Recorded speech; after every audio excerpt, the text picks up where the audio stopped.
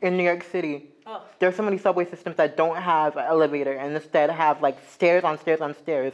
Who even likes stairs, bruh? Nobody. Nobody. My name is Chella Man. And my name is Aaron Rose Phillip. And we have known each other for about 5 years now and have since grown into ourselves together. In private, we've often held a lot of conversations about what it means to be a disabled, trans, BIPOC artist. We have wanted to bring these conversations we've had in private to the public and candidly dive into our truth. I'm forced to take up this space because you've never seen this Black trans joy before. One of my most euphoric experiences was having top surgery. Being a disabled person, a trans person, you're constantly advocating and problem solving. And the truth is, when we are the authors of our own stories. Be careful what I say because anything could come out. No, babe, but let it come out. nothing is off the table. Today, we are joined by Kay Ulanday Barrett, a New Jersey-based poet, performer, and educator who navigates the world as a disabled Filipinx American transgender queer. They're an accomplished writer and were a 2021 Lambda Literary Award finalist for their second book, More Than Organs.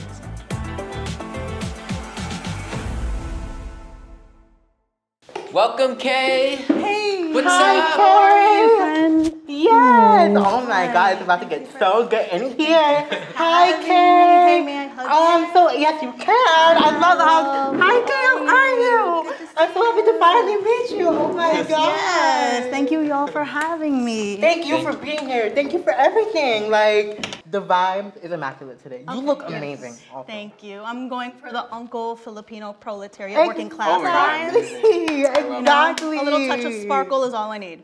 We're about to really get into some things. Okay, let's Yeah, do it. I'm ready. Okay.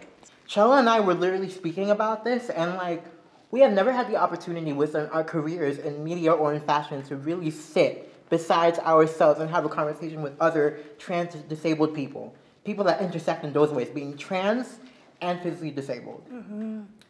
Why do you think there is such a lack of this conversation? And like, why? Like, We're just gonna look at the camera and be like, why? Like, why? Why? There are so many systems in place. The trans disabled people I know are struggling to find housing, right? Are struggling advocacy in medical care, are in line signing up for Medicaid, are sharing food stamps, are trying to find binders that adequately fit their fat bodies, are trying to get citizenship in a country that rounds up undocumented people. Right? There's so many things keeping us from each other. It's not us. It's the systems in place. So when you're dealing and working through those systems, level after level, you're just tired. And so we're further and further away from one another. And that's why collective care is so critical. That's why reaching out is so critical. I don't want to say like, oh, we have all these same demographics. We are always going to agree. No, no, no, no. But we should be able to have bounty together and have these conversations together. There's a reason why we're segregated. There's a reason why we're isolated. I feel like unfortunately also, most people don't know all these things. Like coming to New York, it enabled me to see all these different systems. Mm-hmm. How do you both think that we can bring the conversations of disability justice, collective liberation to a more mainstream audience without diluting the topics at hand? How do we welcome people into these conversations in a way that doesn't, unfortunately, scare them away, even though that shouldn't be the work that we at all have to think about? Mm-hmm. I say something that's really scary to a lot of abled people. We're human. You're going to age. Eventually, you will be disabled. Yeah. This is how the human body works. Mm-hmm. Can we talk about this for a second? Of course. Because this is something I think about all the time, and I'm so happy you said this, Kate, because it's true. Like, what you think happens when you age, babe? Yeah. You'll become disabled. You're gonna be disabled at some point of your life. Yeah. But it's their fear, that's why. If they can just push us away or silence us or not realize how much we contribute already. Right. Like, it's a shame, it's really heartbreaking. They're missing out on a part of themselves. And I'm not gonna be there to be like, woo woo, I'm so sorry. I'm gonna be like, welcome. This is the welcome. It's hard.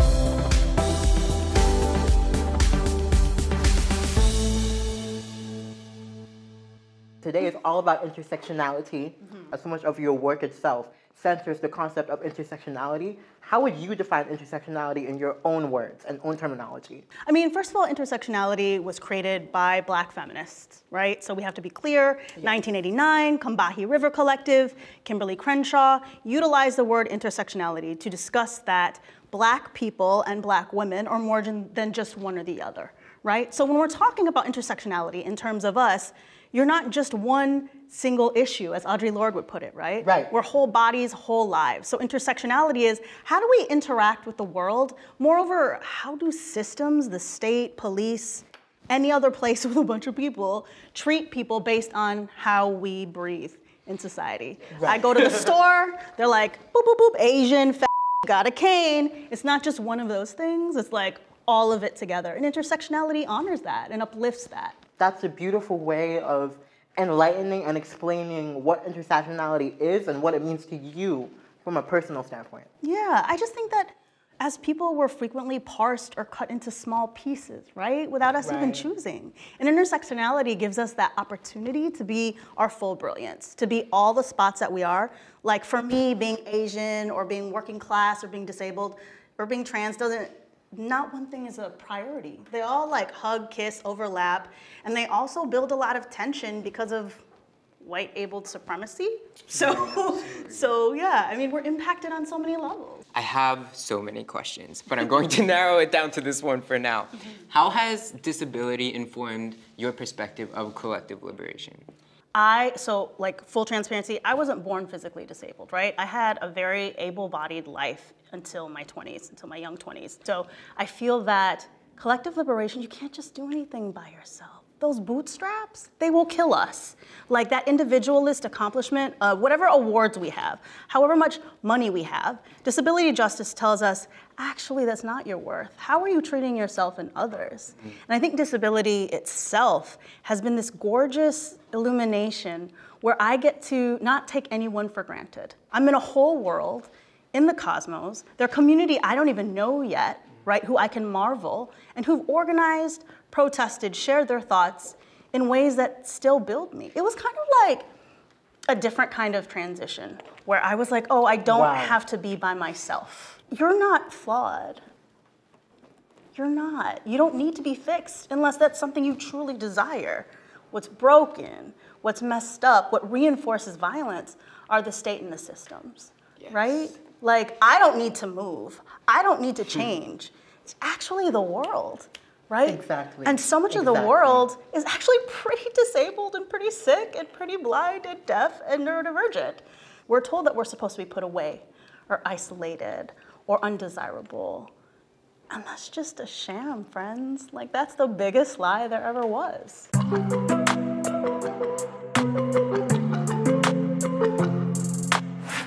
So I went and chatted on the streets of NYC to everyone about intersectionality, and I got a little clip I want to show y'all. Production, please play it. It's giving business, it's giving Wall Street, it's giving everything. Like, I feel like I'm about to make a deal, baby. Mwah. Most people don't know what it's like to be trans, or what it's like to be Black, and definitely don't know what it's like to be disabled. So, I'm rolling around in Washington Square Park, asking people to say the quiet part out loud for once. So come follow me, babes. Let's go chat with everyone.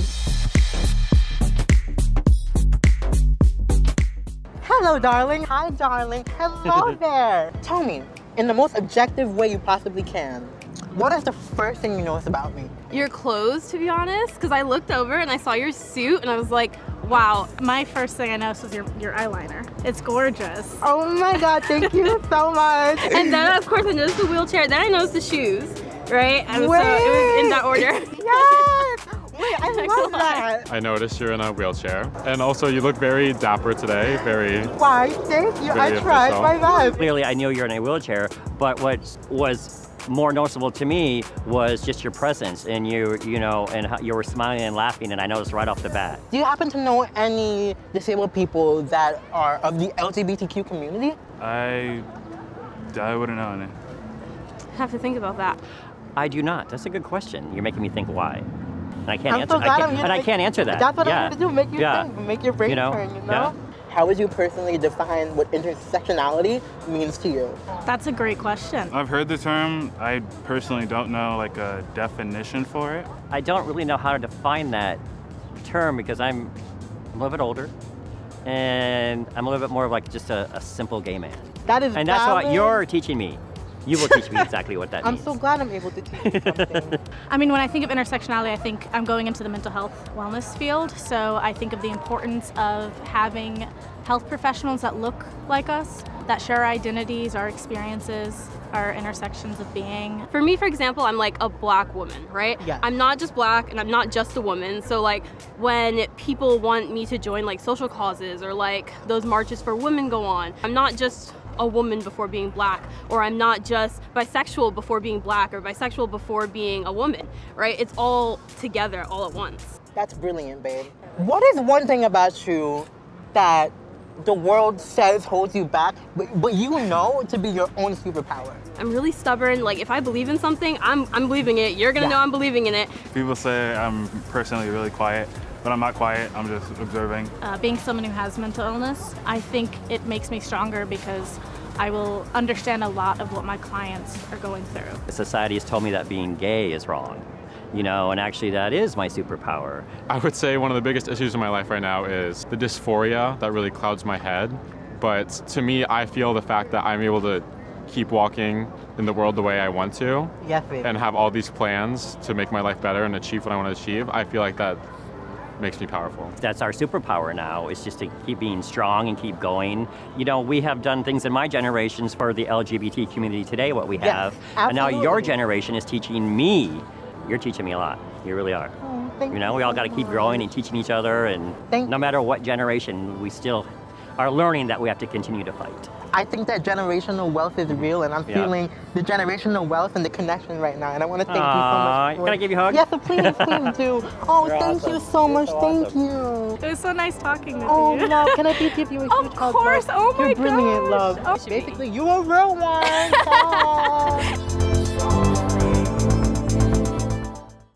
That was beautiful. Hey, as always. You interacting with anyone is just a pleasure to watch, regardless of what you're talking about. But also talking to strangers is so much work. So thank you for that. It makes me like, oh my God, I don't know, seeing this in actuality makes me so happy. It's really awesome. I feel like more people would identify as disabled actually if they acknowledge the continuum of disability. Yeah, absolutely. With the compassion that everyone had, I can tell that they would be open to having more people like myself in their lives. You know, when it comes to disability within the world, there is only still such visibility for disability within the world, whereas the world has tried to make disabled people invisible. So even if a disabled person is queer, because disability and disabled people themselves are so, most of the time, society tries to put us in a box or hide us away completely, we won't be seen, we won't be heard, our stories won't be told, and we won't be in community with people because they want that. But it's why we're out here having conversations like this to the public about the fact that we are here and that we contribute. Maybe when people, I don't want to say ignorant, but don't know, it's very illuminating for them. It's a power shift, right? Because people are like, oh, what? Usually people ask me, oh, why do you use a cane? Or why do you speak a funny language? Like it's always directed towards the disabled, the brown or black person, the queer person. But to ask somebody else on the street and say, well, why? Because your world is the center of your world. It's really illuminating and beautiful to be like, yeah, this is just how I am. There are several like me. Oh, I'm noticing you're a little uncomfortable. Your answer is their epiphany. They had a little epiphany, right? Right. And you held that epiphany with grace. That's not an easy thing to do. I think language is also so interesting in the way that it can bring us together, but also segregate us so much because these people, perhaps they haven't met someone who is a person of color, who is disabled, who is queer, also specifically trans. But I don't want that to differentiate us too much because it's not like they're incapable of understanding our life experiences. Everything that we go through is so human, you know, and the emotions we experience are so human. So to an extent, yes, like they may see us as unfortunately foreign, but we're really not. You know? We're not. And there's so many like similarities and So that's what I worry about. Like, when can we actually just see ourselves for who we aren't on paper, but for our humanity? For me, it's like I'm trying to find other trans disabled people. I'm trying to uplift us, because once that happens, when we center each other, there's no way we can really be erased. Right. You know what I'm saying?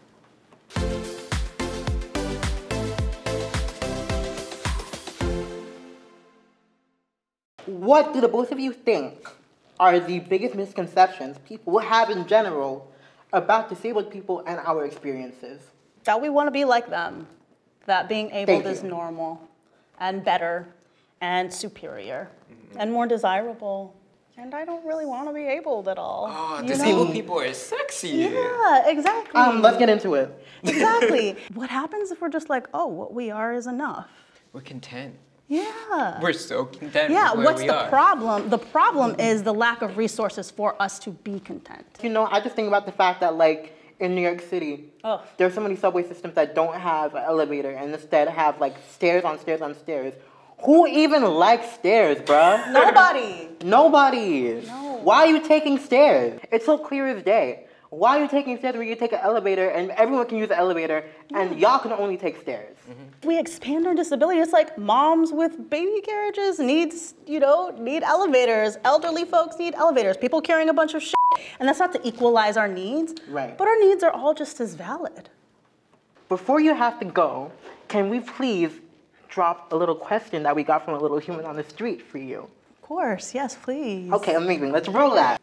As a person of color and as somebody who is queer, my question would be, how can these intersectional traits be beneficial in our day-to-day conversations and day-to-day interactions with people, even when we live in a society that maybe taught us the opposite, or maybe like taught us that these things were negative or these things are what holds us back, when really these things are what brings us forward and makes us us? You have to talk about who you are in day-to-day conversation. Otherwise, you won't be heard or seen for who you are, and you hold that power within yourself to make yourself and your presence known. Owning yourself and being able to have conversations about yourself to people that enter your life is so crucial because they ask to be there. I just feel like you miss out on such exuberance. You miss out on someone if you're just parsing them. Like, Right. I'm not a filter, you're not a filter.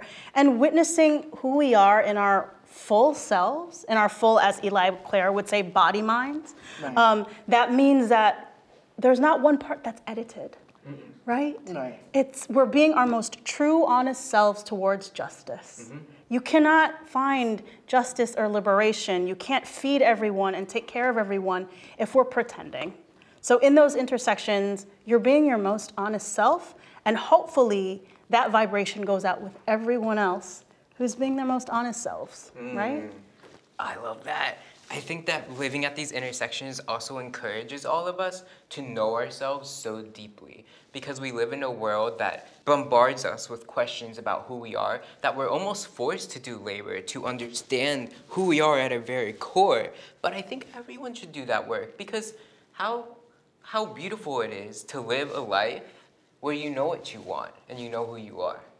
And know your value, right? Like, it's not just face value of what other people are giving you, but actually you know exactly what you demand. You understand the value of yourself, but also the value of the collective. Okay, thank you immensely for your time and for your contribution to literally the entire world in your work and in this conversation and beyond, and within your existence as who you are as a person. Deciding every day to get up and be yourself in a world that isn't even made for you, and doing it with such candor and wit and you know, that conversational vibe that I love. You're such a cool man. You're like everything. Like you're so good. Like, yes, thank you. I just feel like we always were. Trans and disabled people have always been. Thank you for sharing your time and your spoons, if you use them, with me.